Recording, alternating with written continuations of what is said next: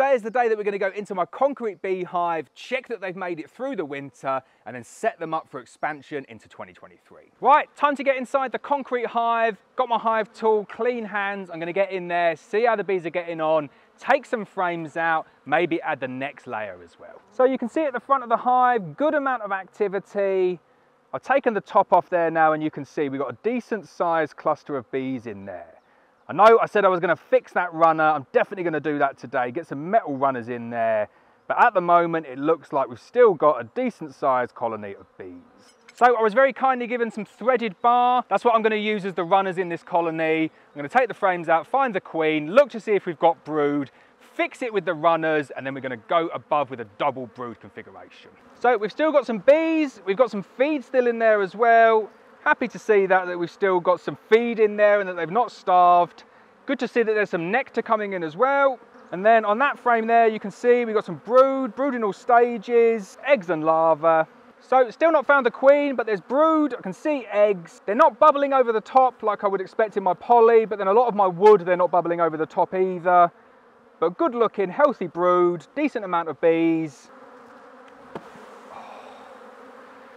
And I told you before, I've done a video on that, and as you know, I always keep my mistakes in there. The move between National and Langstrath causes so many drops like that. It annoys me so much, such bad beekeeping practice, and it's the way that I swing the frames that I'm so used to on a National that when I do it on a Langstrath, I occasionally slip.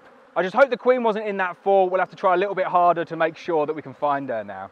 So still not found that queen, but as you can see there, brood in all stages. Most of the frames in here actually have a decent amount of brood, good healthy brood, no signs of any disease whatsoever.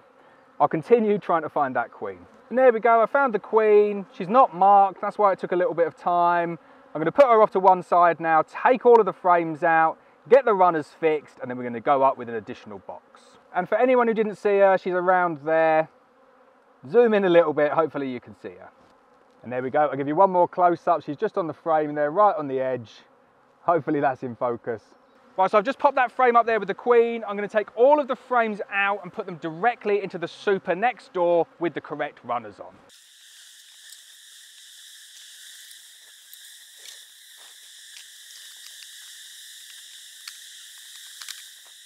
Right, just double checking that I've got my queen. She's still there, and I can put the frame back in now.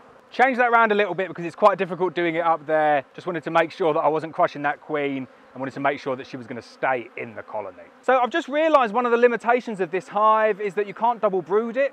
So at the moment I don't have any Langstrath mediums, and I wanted to double brood this here, where all I've got is shallow boxes, but they don't actually make a brood box. The way that you get the brood dimensions is that you put a shallow onto a floor and that extends it down. So got a little bit of an issue here. I'm just going to have to see how they go. I'm going to put these new runners in, and I'm going to put my new set of plastic frames in here as well, and then we're going to have to come back and fix it at a later date. And that's pretty much the story of beekeeping, is that if you don't come prepared, you make little errors like this. We'll still double brood them though. It'll mean that there's going to be a gap between the frames. The bees are definitely not going to like that, but we will see what happens and see how they take to it. So what I'm using here is fully plastic, pre-wax Langstrath frames. Got these from Modern Beekeeping. Really nice, similar to the frames and feeders style. They're going to go in and see how the bees take to them.